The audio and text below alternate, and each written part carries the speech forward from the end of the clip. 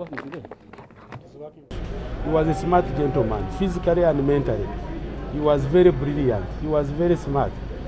He was a parent. He had humor. He would make signs for you in audience to say either he will blink the eye or whatever to recognize that he has seen you. Death has robbed us of someone who had very good plans. He had already made a pledge to ensure that this parliament is more qualitative than the other previous parliaments.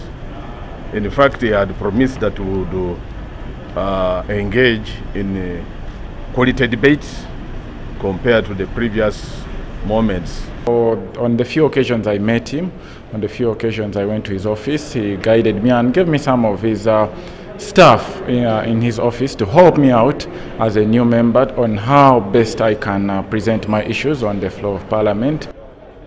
We have lost an icon. We have lost a gallant son for Uganda. Oulanyah is not only the son to the Acholi. Oulanyah is the son to Uganda. Oulanyah is the icon for Africa. Oulanyah is the icon for the world.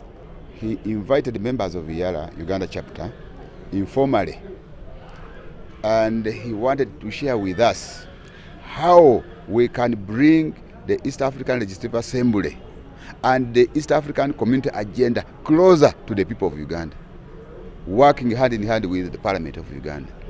That means that if we had settled, we are going to work together with him in that regard.